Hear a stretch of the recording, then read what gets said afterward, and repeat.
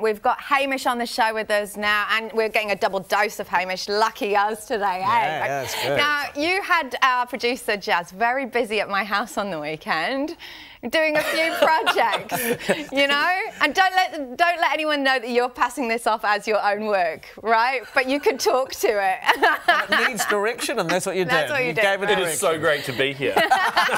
Okay, so as we know, Easter's coming up in a couple of weeks' time, you know, and to me that's kind of the cut-off period for doing a lot of the outdoorsy things. True. So we want to make the most of that sort of time. Resine currently has a sale going on. Woohoo! Fantastic. They're always good sales too. So I thought opportunity, run down there, grab some paint from Resine and finish off those last outdoor jobs that you should have done for the last 4 months. Yep, that's exactly right. Okay. So, what are the jobs? What are the jobs? Yeah, I know what they are, but you tell us. Of course, it was your lovely home. So what we're going to do is going to play a little video for you here so we can see our sweet Jasmine working at high speed. Oh, Ready? nice. Cool. Here we go. Okay, let's have a look. Oh, ooh, doesn't that look nice? Okay, so that's the finished result. Okay. These are the tools: paint rollers, roller brush, paintbrush. So you get all that from Resine? Yeah, you can get everything. Now the key here is the cleaning down. Okay, so you use the deck and wood prep first to clean it off. Yep. Very important. It removes any contaminants off the top of the deck and makes sure it's a good surface for prep for painting. Now she's adding the hot weather additive. Boy, crocky, she is fast. Flying. Now, one thing I do know is you have to mix that paint really well with the additive, right? You do. There's a lot of stirring going on with the additive. I think Jazz said about 8 minutes worth of stirring there. Yeah. For you at home, it was 4 seconds. Okay, and then this looks really fast, but actually I know it's back-breaking for Jazz, filling in all the bits in between the so many decking, right? So they're going to want her to help paint. Yeah, she did a good You're job. just having a Chardonnay. Yeah, he was. We were just chatting, I right? was not there. Okay, what Jazz is doing now, she went through first and cut in all the gaps between the boards. I see. And then rolled in over the top. She broke it down into sections as she worked, which is a really good idea.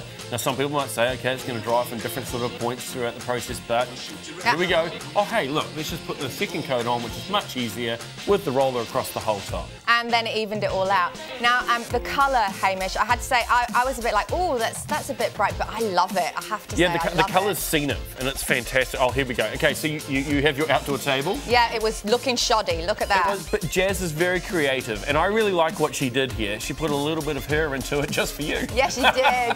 And what I love is, so using the sea nymph in the middle, painted those. So obviously the masking tape, so you can make it nice and easy. But what was that oil at the end there? The oil is the deck and wood stain. Which made it come up just beautifully. Well, it's a way of dressing up the timber that's aged. I like it a lot. Yeah, and you've taken a shoddy table with a little splash of paint and turned it into something spectacular. Deck. Yeah, and see what it shows me too is that you can paint a deck. You know, everyone always thinks, oh, we've got a stain, we've got to do this. Well, the deck had already been painted in the past. You know, Jazz got stuck in there and did some nice scrubbing for you, Holly. Marvellous off her.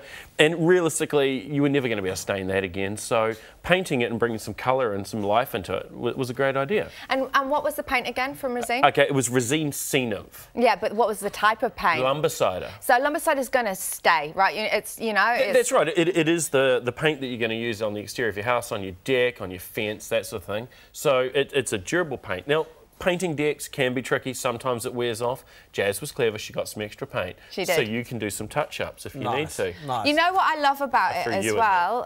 Thank you. Yeah, I can do that job next.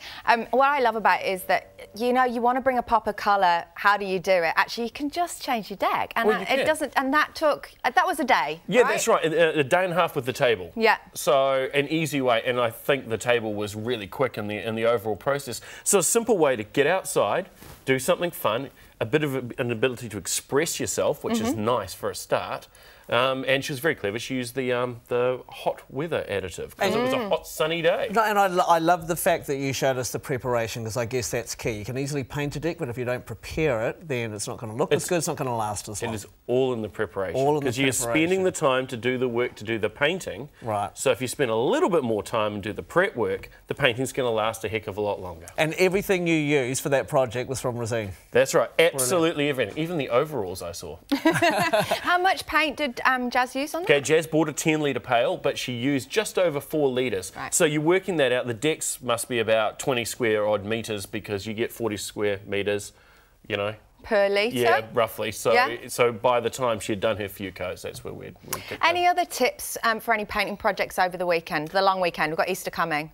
Don't bite off any more than you can chew. Right. Because there's nothing worse than seeing half-finished things. So try and work things that are manageable. Because I've been to people's houses and I've seen fences that go like this: paint, paint, paint, paint, paint, nothing. Forever. And it's like, yeah, oh, we're getting onto that next week. We know that's a lie. Yeah, true. So try and take bite off something you can do. And you know what? Try and be a little bit adventuresome. Jazz was really creative with her colour choice. It was really cool because, you know, it had to work with the chairs. And everyone's got a starting point. So the chairs were there. We, you know, wanted to colour the tone with the chairs.